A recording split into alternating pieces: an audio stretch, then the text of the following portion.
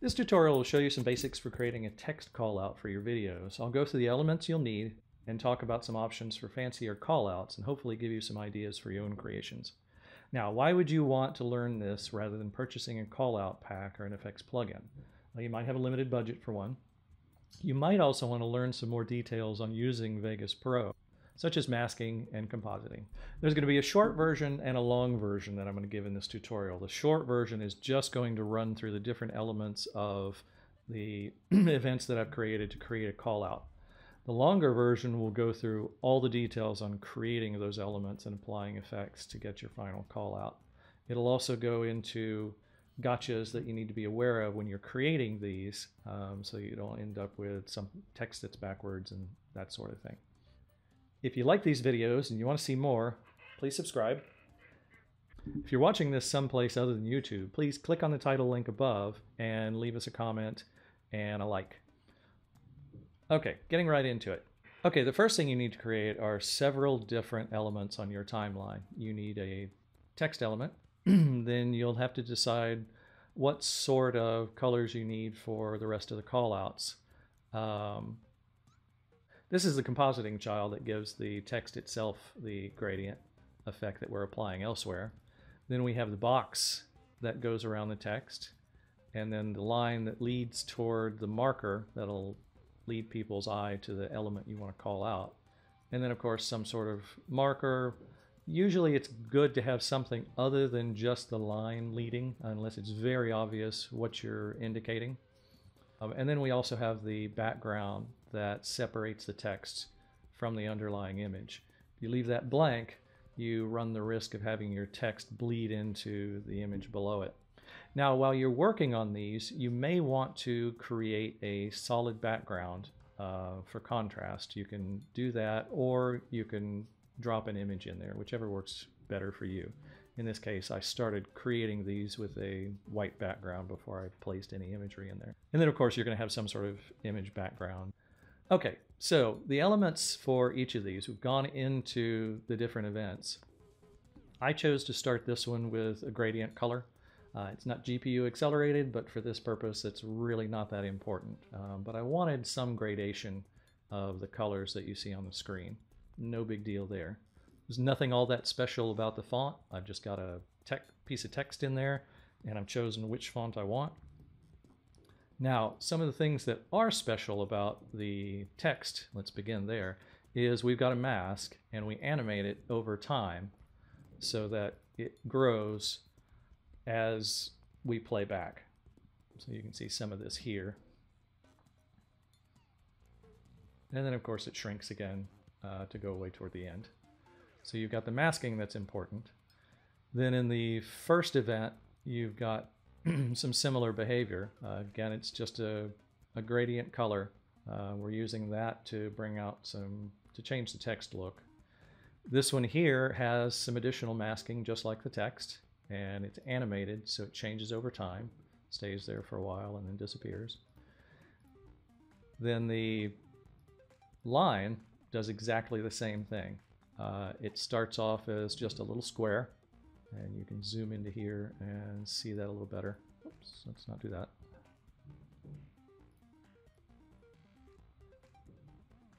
And then it animates over time. And then of course shrinks as the event plays. Then finally the dot at the bottom, or at the end, your actual callout, again, it's more masking.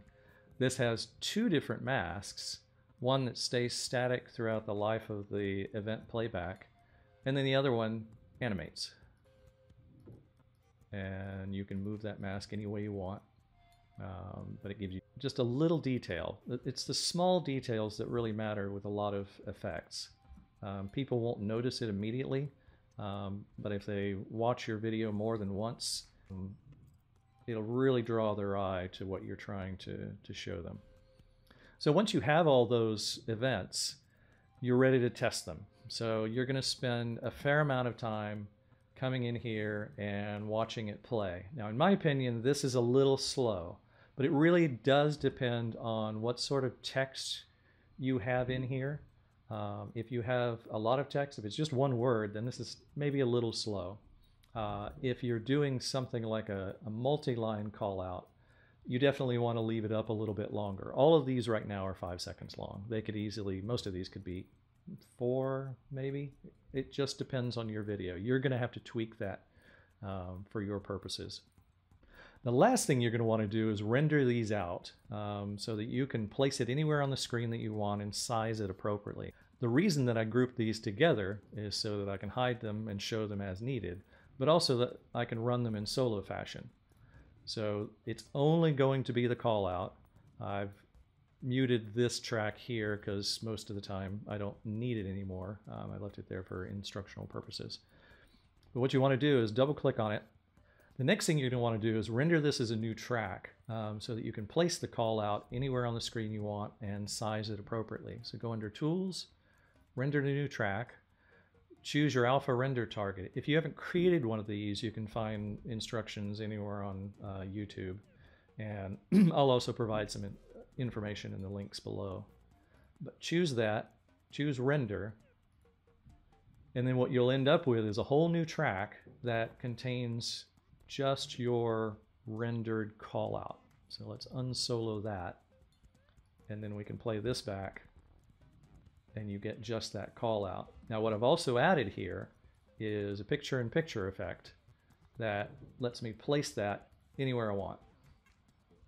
So I can put it anywhere on the screen I want. Typically it's going to be on the left-hand side because it's a right-hand call out. If you can get away with putting it, a little around, something in the center. Generally works better once you cross that center line if you then use a call out that is flipped. And I'll show you in the longer tutorial how to do that. But with the picture-in-picture, you can size it any size you want, put it anywhere on the screen you want, and not have to worry about changing masks or anything like that. And it'll play back just the way you saw before. The multi-line callback does exactly the same thing. This happens to be a left-hand call out. Then you can come in here and resize that any way you want. Okay, I'm going to continue the tutorial without the talking head because I don't want to have to go fix my COVID hair. The thing you're going to be wondering now is how do you turn this right-handed call out into a left-handed call out? And you start off by taking your existing call out media, making a copy of it, and I will go and mute this track so it doesn't get in our way at any point. And then once you have this copied, just start flipping the tracks. We're going to skip text for the moment because we don't want to actually flip that. I'm going to flip the background color because I want the gradients to match. So we come in here. One thing you'll want to do is make sure in this case you have sync cursor turned off. If it's turned on, go ahead and turn that off now. That way you can put the cursor, view your call out any way you want, but you're going to be editing specific keyframes and you don't want the cursor to be moving around on you. So select the first keyframe, flip horizontal.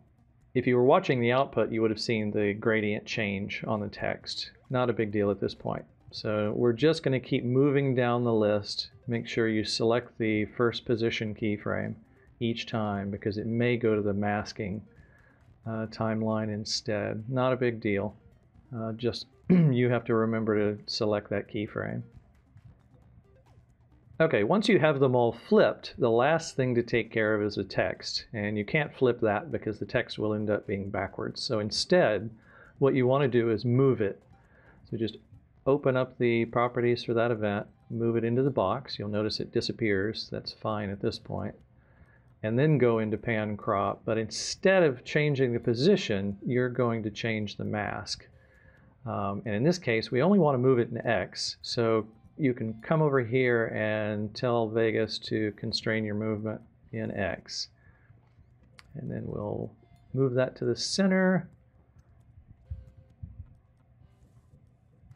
And then just move that over the callouts. Now in my case, I can get away with coming in here and telling it 610, copying that to the clipboard, and then selecting each of these keyframes and just changing the X position that way.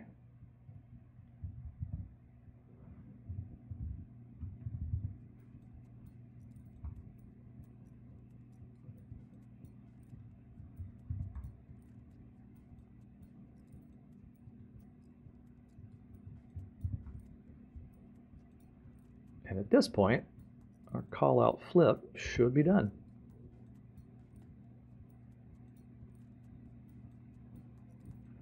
Well, that's it for this tutorial. If you like this tutorial and you want more, please give us a like and also subscribe. That'll let us know we should continue doing these.